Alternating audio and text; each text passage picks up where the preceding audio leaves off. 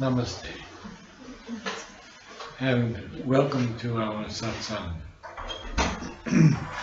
I will begin tonight with some lines from Savitri,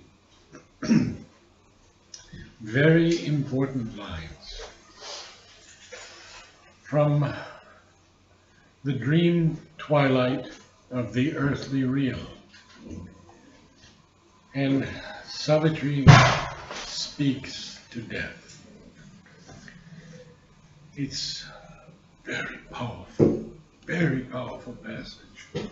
How sayest thou, truth can never light the human mind, and bliss can never invade the mortal's heart, or God descend into the world he made?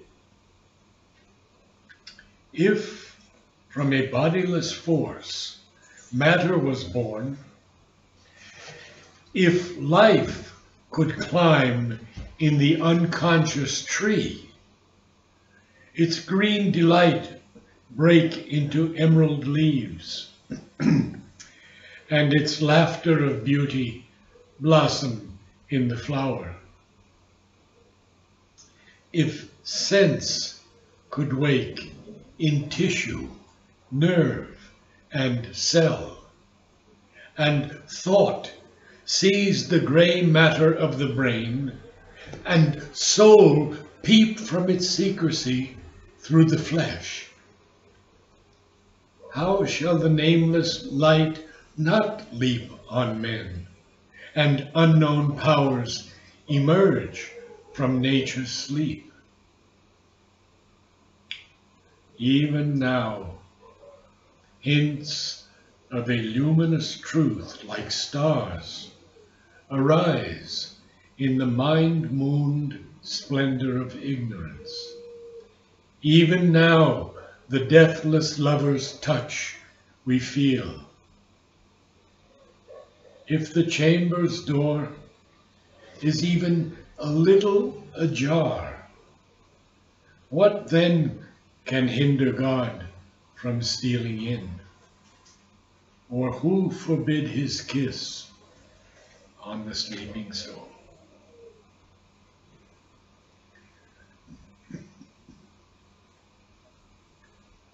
Sri Aurobindo is telling us something so important here. The chamber's door, of course, is the door to the psychic and the soul. If the chamber's door is even a little ajar. Now, what does ajar mean? Open. But not fully open. Not fully. Only cracked open just a little bit. So, if the chamber's door is even a little ajar, what then can hinder God from stealing in? Beautiful line, stealing in. Or who forbid his kiss on the sleeping soul? Those last three lines have always been so important to me because we all have so many problems to be worked out.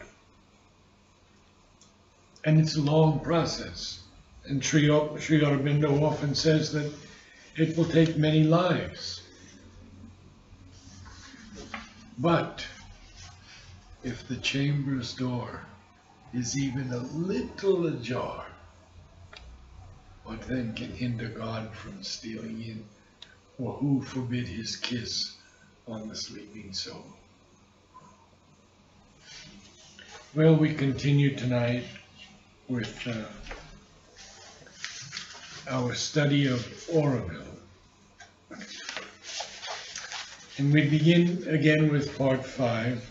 I covered a little, but I want to go over it again. Mother says each one has good reasons to support his own opinion, and I am no expert to judge between them. Look at the humility of the Divine Mother. I am no expert to judge between them. And then she says, but from the spiritual point of view, I know that with true goodwill, all opinions can be harmonized in a more comprehensive and truer solution. This is what I expect from the workers of Aurobindo. Not that some give way to others, but that, on the contrary, all should combine their efforts to achieve a more comprehensive and perfect result. Well, when we first began in 1969-70 with the Matrimondia Gardens Nursery, I wrote to Mother and I said, Mother, many people want to come and work with us. They're very enthusiastic. May we have your blessings? Mother writes back in big handwriting, if people are willing to work in peace and harmony, there is no need for my blessings. That's how important she put it. If we could work in peace and harmony. So, the ideal of Aurobindo demands this progress. Don't you want to make it?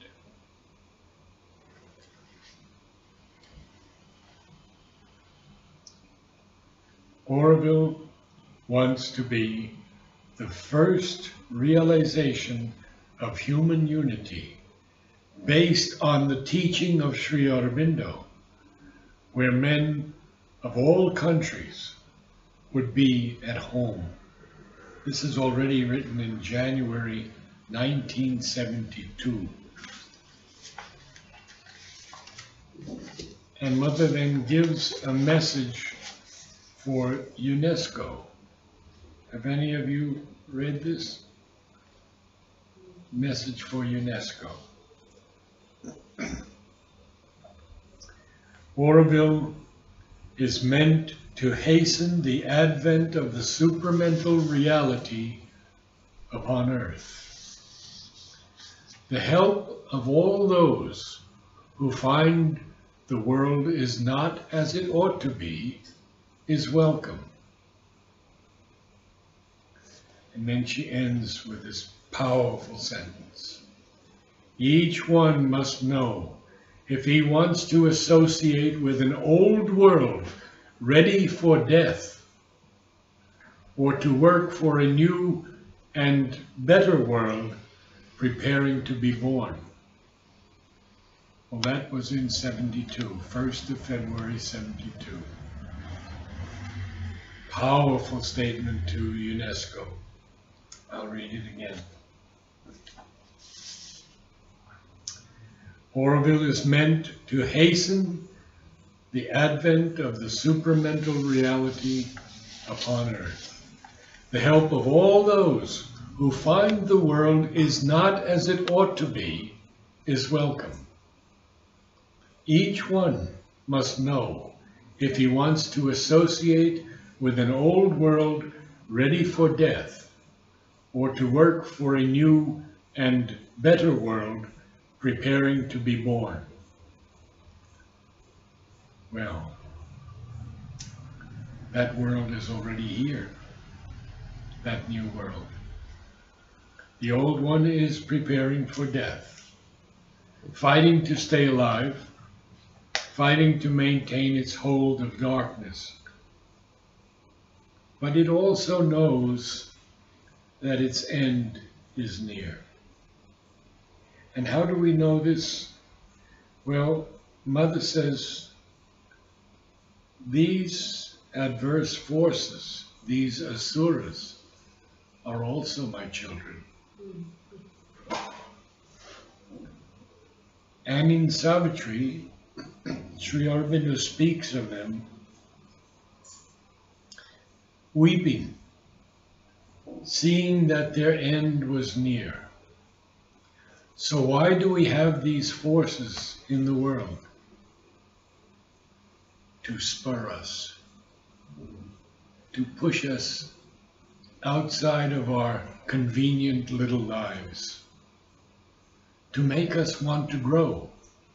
So all the adversities are our greatest helpers. Interesting.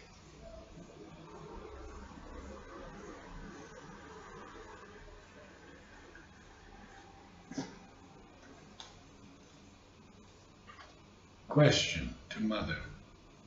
Many in Aurobindo say that an organized working is not desirable in Aurobindo. They are for spontaneous working. Mother. Spontaneous work can be done only by a man of genius. Is there anyone claiming to be a genius? Blessings.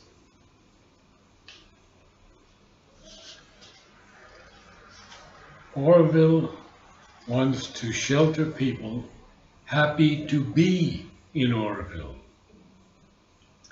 Those who are dissatisfied ought to return to the world where they can do what they want and where there is place for everybody. It's already October 1972. And then this very strong statement. For those who have been taken into Aurobindo on a wrong statement of theirs, there is only one solution. It is to cure in themselves all falsehood. That is to say, all that contradicts in their consciousness the presence of the divine.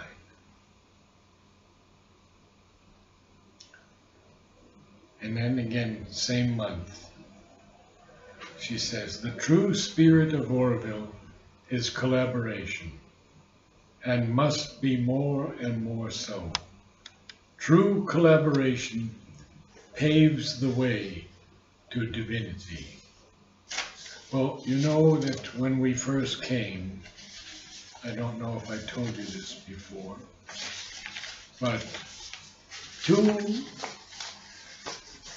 of the elder sadhaks would come out to us each week in the area that Mother named Peace. Peace was where the Matrimandir would eventually be built. It was a large structure with casuarina poles and keet roof, and all of us had a small room there. And these two men, Aurobindo Basu and M.P. Pandit, would come out regularly to tell us about the yoga. It's the first time any of them came out to Aurobindo. Now I'm talking 1970 to 1975, maybe 5 years. When Aurobindo was really beginning. I mean, Matrimandir didn't start till 72. And they were coming out. And we were allowed to ask them any question we wanted, which was really extraordinary. Because with their rising far above the mind, they could answer any of our questions.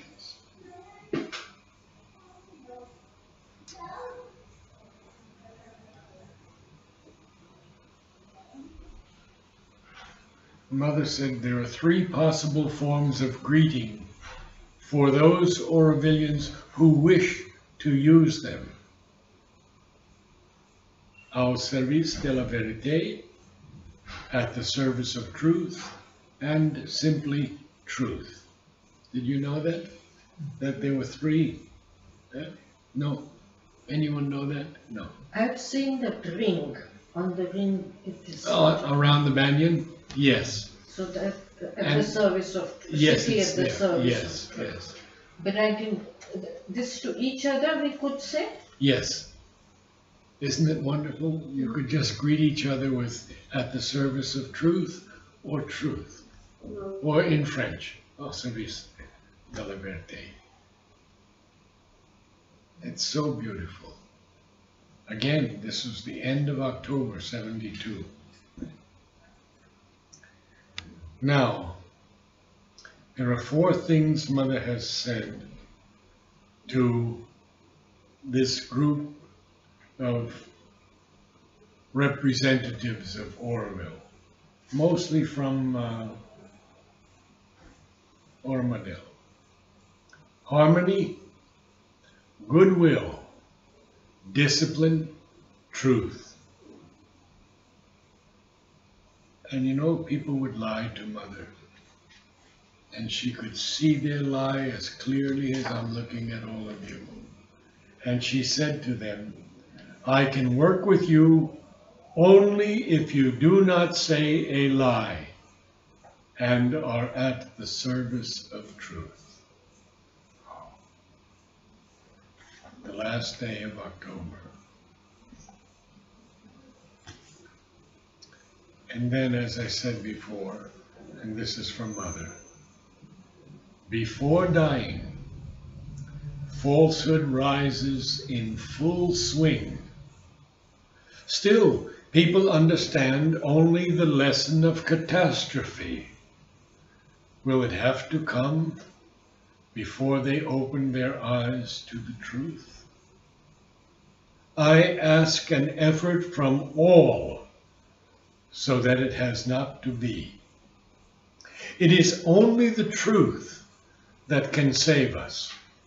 Truth in words, truth in action, truth in will, truth in feelings.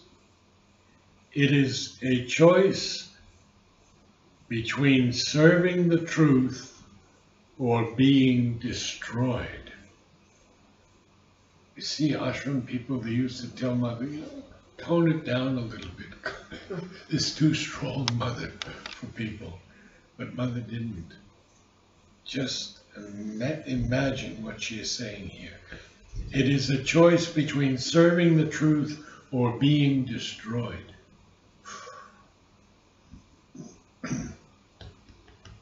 And she even said in one of her messages, I think you'll remember this, men, countries, continents, the choice is imperative, truth or the abyss. Again, powerful statement, the abyss. You know, at the very end, Mother differed a little bit from Sri Aurobindo in Savitri. And she said, I don't know if the current humanity will survive.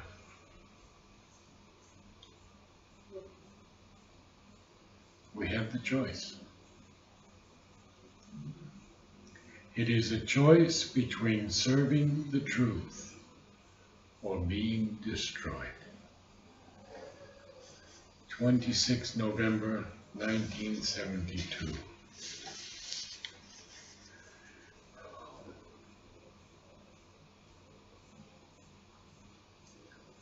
Mother writes, Aurobindo has been created for a progressive superhumanity, not for an infrahumanity governed by its instincts and dominated by its desires.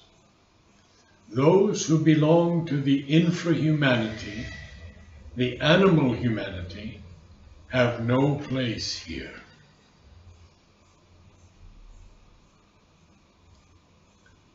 Aurobindo is for those who aspire for the supramental and make an effort to reach there. You see, most people have not read these things. We don't realize how strong Mother was. She's telling us always exactly how it is. She doesn't mince words. She says it like it is. those who belong to the infrahumanity, the animal humanity, have no place here. You know, once they wanted to start a zoo in Aurobindo. Did any of you know about this? I heard, but I... Yeah. And Mother said, why would you want to do that? That belongs to the old humanity, keeping animals in cages, locked up. She would not allow it in Aurobindo. No zoo. And did she say about dogs and cats? She spoke very strongly about dogs and cats, but most people have not followed that. She said no cats and dogs in Aurobindo. She did not want them in Aurobindo. Because again, there are many reasons. One of them is disease. Another one is attachment. We become so attached to our animals that, and I'm guilty of it too. I had two beautiful cats and watched them both die. And I know that one of them was ready for human birth. She was so conscious. And after that emotional outburst, I said I never will again will have that feeling of attachment towards any animal. But I wasn't strong enough when my wife passed. And so I went through some years of grief. Now, this is about a cyclone on the night of 5th December 1972. 5th December.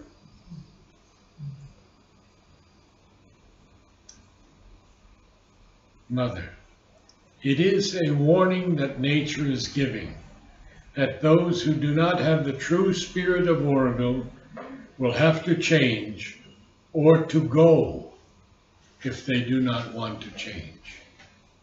Now, that was just for Aurobindo. In the ashram,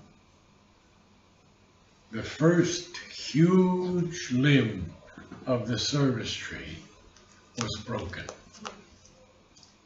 And it was facing south. Well, I was there. And it hurt me. And I saw them beginning to cut the branch in the wrong way.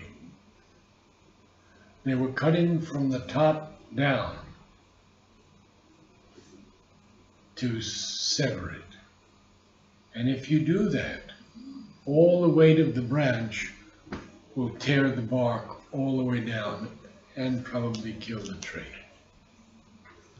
Harichand was the gardener then, and I said to him, may I go up and show them how to cut the tree? Because I had worked with my father for years in landscaping and tree removal, tree pruning. I used to climb up to 100 feet high. So I showed them, and we did it together. We cut from the bottom up 1/3 to meet the top cut, and it came off just like that. You can see it today, it's completely healed. It was a big cut, but it healed over.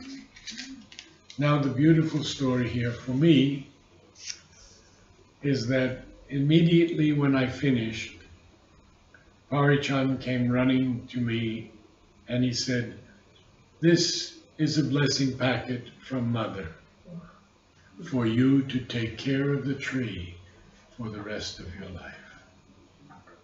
Oh. I did it for 37 years and then politics took it away from me. But the last very severe cyclone that took the top of the tree out completely, that was much more recent, long after Mother had left.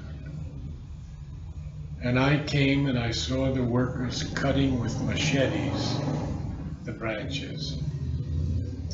And I brought my pruning saw, and I won't tell you what happened because it was so terrible, but I was forced to get down by people, or they said I would suffer for the rest of my life. I went to Manoj Dasgupta, the managing trustee, and I said, Manoj, there's a group of young men in Aurobindo who have been trained by a professional tree surgeon. His name is Juan, and he left. He had been pruning the trees in the outer gardens for 3 years, working with me in complete harmony. A wonderful soul. Now these young boys in their 20s came immediately when Manoj gave me permission. And I stood up there with them, and we lowered the logs down. Manoj came and looked, many people looked. And at the end, when the work was done, Kumud, who was Mother's secretary, not secretary, how do you call it, Mother's? Attendant, Mother's attendant, sent me 2 blessing packets and divine love flowers to put into the opening of the tree. And it was, we saved the tree. Since then, the tree has been declared a national heritage tree of India. Did anyone know that? And so they came and they used huge guidelines to support the branches and all. And so now the government has the responsibility as a heritage tree. Unfortunately, prior to that, I felt that the tree was in danger.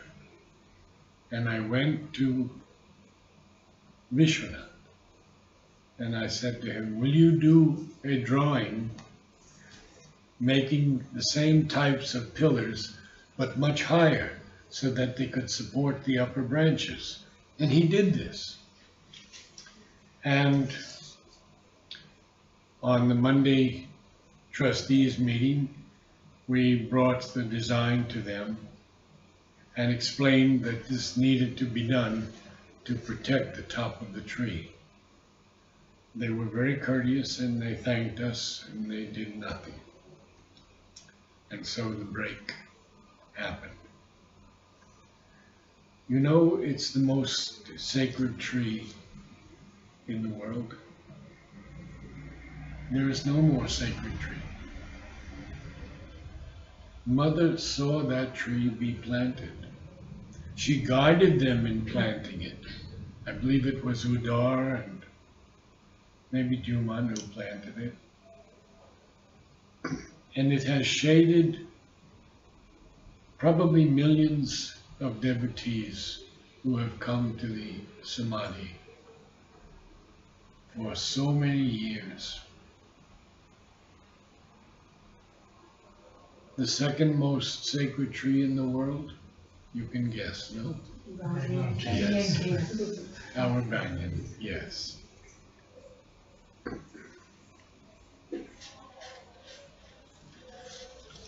Mother says, everybody has to progress and become more sincere. Aurobindo has been created not for the satisfaction of the egos and their greeds, but for the creation of a new world, the supramental, expressing the divine perfection. And again, Aurobindo has been created for a superhumanity, for those who want to surmount their ego and renounce all desire to prepare themselves for receiving the supermind. They alone are the true Aurobillians.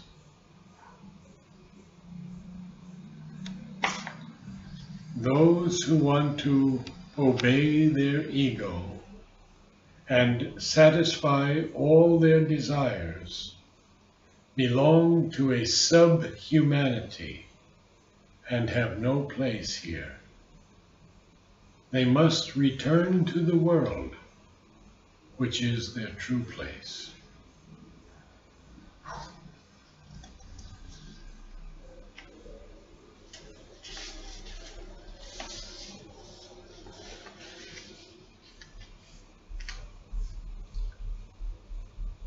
Father again, do all those who are telling lies, by the simple fact that you are telling lies, you prove that you do not wish to be true Aurobillians. If you wish to remain in Auroville, you must stop lying. Again, to be a true Aurobillian, one must never lie. Just imagine the Divine Mother at this point, December 1972, is working on the transformation of the body, the transformation of her cells.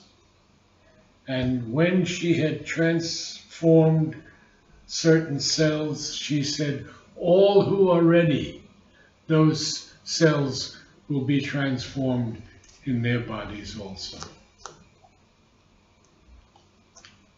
And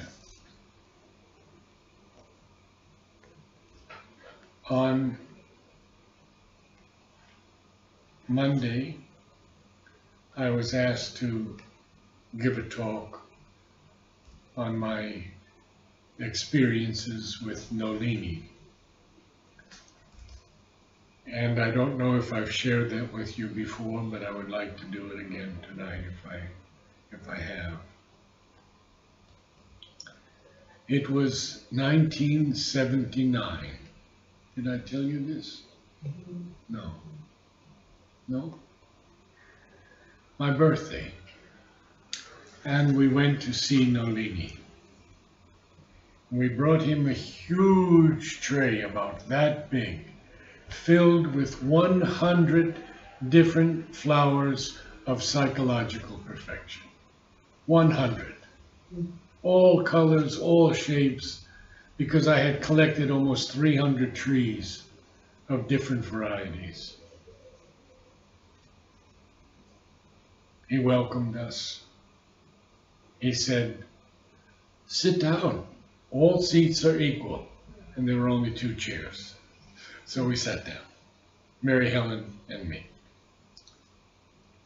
And he said, Anima, that was his secretary, be sure to give them the tray back. And then he looked at me. I had written him a 2-page typewritten letter, single-spaced, on the problems of Auroville. And there were many problems in those days, as you're all aware. Maybe you're not, but he said to me, I have read your letter. It need not be like that. She is trying 1,000 different ways. So poignant, because Mother had to try 1,000 different ways to bring this harmony. Then he became very quiet, and he looked at Mary Helen, and he said, your body. And then he looked at me, and he said, and your body. And then he pointed to himself and he said, and my body. We think they are different bodies. They are not. They are all her body. She has put a part of herself into each of us, truly. I've never heard anything more beautiful or powerful than that since Mother left. We are all Mother's body. Can we see it? Can we feel it? Can we live it? Can we be so aware that it's her body, we do nothing to harm it?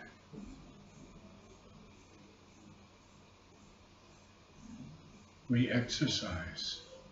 We keep the body in good condition. We eat properly.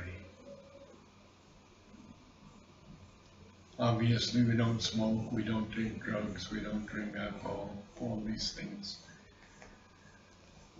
He said so much in those few words. We think they are different bodies. They are not. They are all her body. She has put a part of herself into each of us, truly. And I can tell you that she continues to do this. The fact that she's not in the physical body anymore actually makes her freer to be all over the world at once, not just looking after the ashram in Aurobindo.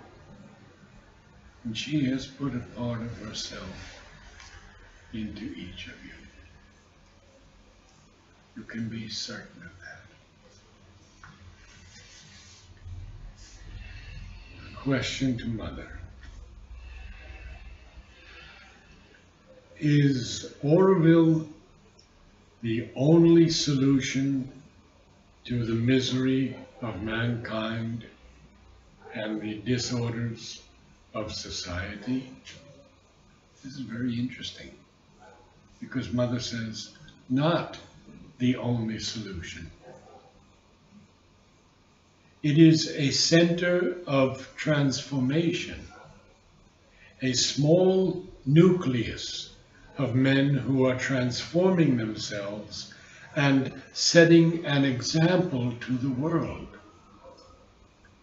This is what Aurobindo hopes to be. As long as egoism and bad will exist in the world, a general transformation is impossible. So we see that there's not going to be a general transformation. The world is too full of evil. So what is going to happen as the supramental grows in strength arising from the earth is that a small group of people will begin to become transformed. Now, those people are they've still been born of a mother. This is not the supramental body. Mother said it's the surom. She spoke of the surom, and George Van Vrechem in his books is very clear on this.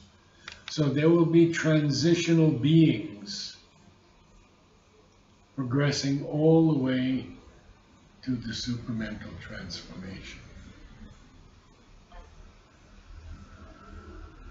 How long will it take? Seems like a long term a long time in human years. But Sri Aurobindo said maybe 300 years is possible. And what did he say? He said, I will return in the first supramental body built in the supramental way.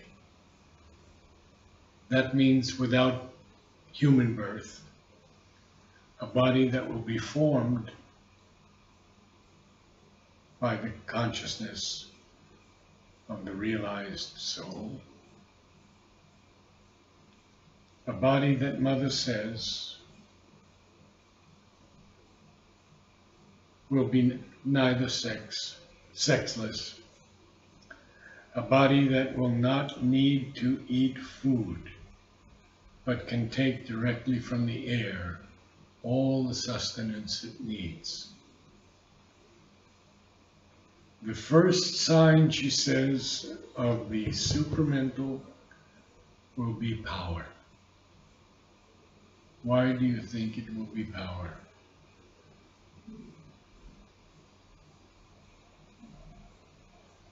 Any ideas? Because it has to survive against the backlash of the darker forces. Love will be there, no doubt, but the first sign will be power. So we're coming to the end, and I'll read the last part of this.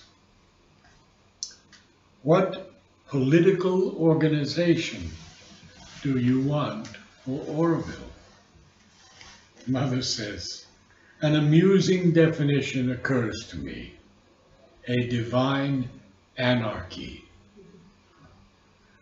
But the world will not understand. Men must become conscious of their psychic being and organize themselves spontaneously, without fixed rules and laws. This is the ideal. For this, one must be in contact with one's psychic being. One must be guided by it, and the ego's authority and influence must disappear.